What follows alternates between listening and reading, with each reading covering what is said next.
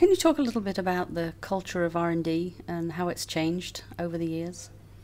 In the pharmaceutical industry and biotechnology, I've been watching this industry for the last 4 decades or so, and I have seen it evolve enormously, and in recent years it's been accelerating. This change of paradigm and model has been dramatically. In the beginning it was scientists in charge of this research in the pharmaceutical industry, and as we move forward from organic chemists, they became biochemists, then biologists and MDs and clinicians. And nowadays I think the majority of the leadership in pharmaceutical companies are MBAs and business people. So the culture of these two segments of our society are quite different, of course, and so we have evolution of things. In the old days, there was a lot of companies. Nowadays, we see acquisitions and mergers. We see layoffs.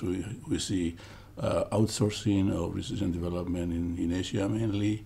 So all these things are affecting, I think, the pipeline, which seems to be going down as opposed to up. And of course, there may be reasons for that beyond the management style and so on. But we see from emphasis of technology, I think, which originally was the driving force for the R&D in pharmaceuticals, it was science and technology. Now we see more business strategies driving this whole industry, which is very important for society. So we have developed more tools over the years. We have more ways to assess pharmaceutical potentials.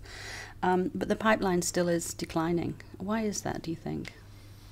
Well, one can point to many reasons for that. And without pointing the finger to anybody, I think what you said is very true. We have enormous power now, both in chemistry and in biology, and the tools we use to make molecules and test them.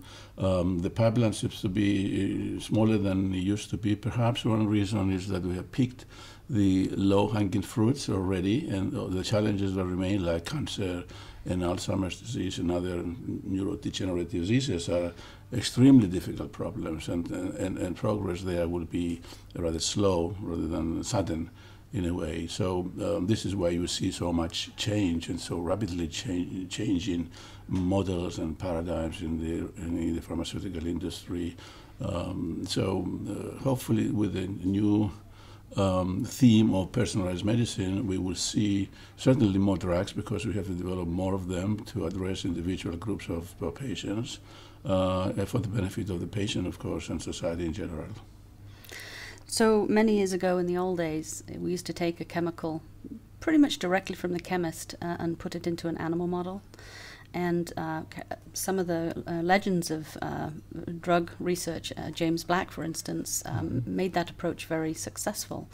Can you comment a bit on our ability to weave that kind of paradigm into our current system, where we have so many assays between the chemistry and the biology? Absolutely. I think that's Sir James Black was a giant in the field of drug discovery, of course, and won the Nobel Prize for his innovative approach to medicine. I think there's something to be said about his approach, because after all, molecules being tested directly on tissues and organs is a much more relevant test to carry out. But testing something against an isolated biological receptor doesn't mean very much, because receptors do not occur in our body in isolation. They're working in harmony with so many other ingredients that are found on the tissue and the organ. So that makes a lot of sense. So I think going back to that model, I wouldn't mind it myself, actually. But what you said is very right. In fact, if you go even before James Black, you go to ancient times, people were directly giving natural things and herbs to their bodies.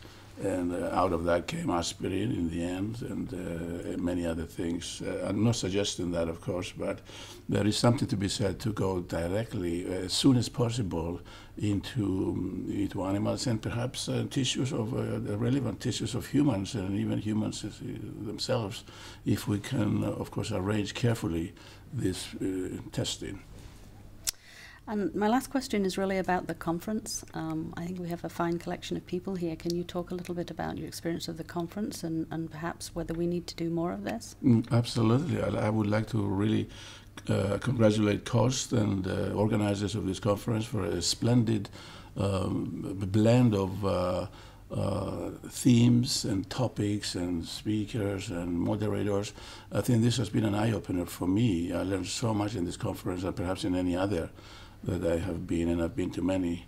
I do encourage the organizers to continue this tradition, to have it as an annual or biannual, because this is clearly an emerging industry and theme in medicine that's going to stay with us for a long time, and developments will be rapid and fast, and discussions need to continue because there are so many issues to be resolved, all the way from bioethics to philosophy and healthcare for patients and sustainability of the healthcare costs and targeted therapies for everyone. So there is a lot to be discussed and decided upon and discovered and administered to patients.